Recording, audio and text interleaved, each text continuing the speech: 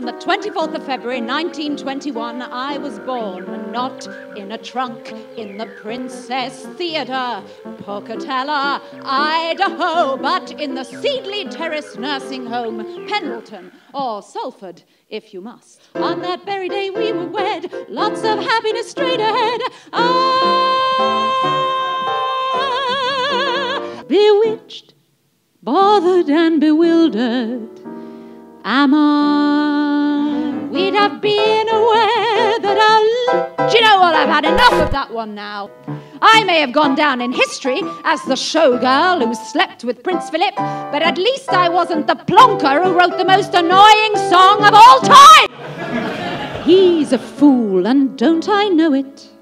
But a fool can have his charms. Dame Edith Evans, Dame Thora Hurd, Dame practically bloody everyone, but never Dame Pat Kirkwood. Life can be complete on the sunny